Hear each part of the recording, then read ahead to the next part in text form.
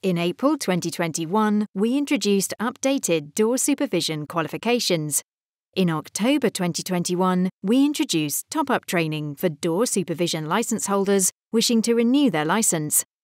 The top-up training brings the skills of existing license holders into line with the new requirements, without them needing to do the full qualification.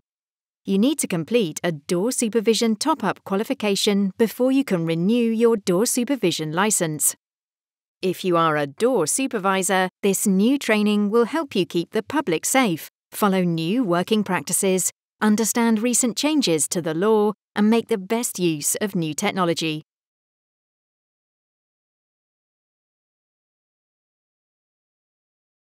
Before you apply to renew your license, you can choose one of these two options. 1. Take the door supervision top-up training and apply to renew your door supervision license. Or 2. Take the security guarding top-up training and switch to a security guarding license.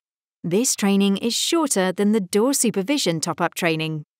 You should consider the duties of the job that you do or may want to do in the future, as you might be required to hold a door supervision license. You should speak to your employer to check which license you need.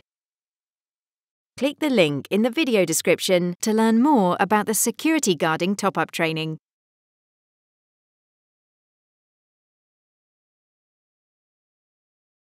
Before you can start your door supervisor top-up training, you must have a first aid qualification. You can use one that you already hold if it has over 12 months left on it. Some training providers will bundle the first aid course with the top-up training, so check this before starting a course. For door supervision, you need the Emergency First Aid at Work qualification or an equivalent. This training will take you 1 day to complete.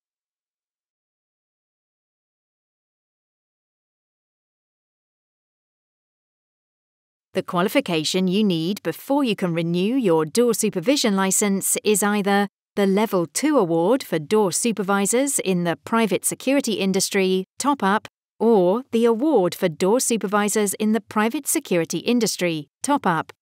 The training will take you 2 days to complete.